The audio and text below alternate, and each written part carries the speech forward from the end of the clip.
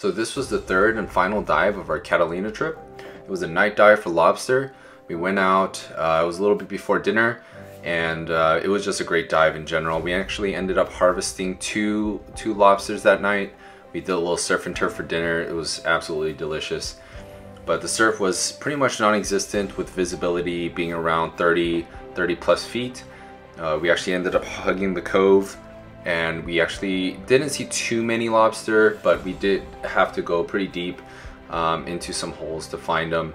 But while we're down there, we did see some uni, so we grabbed a couple uni as well, some sea urchin, and we ate that as well for dinner. And on the way back in, we looked on the flatter, shallower spots for some halibut. No halibut that night, but overall, just really fun dive. The visibility, like typical Catalina, absolutely fantastic.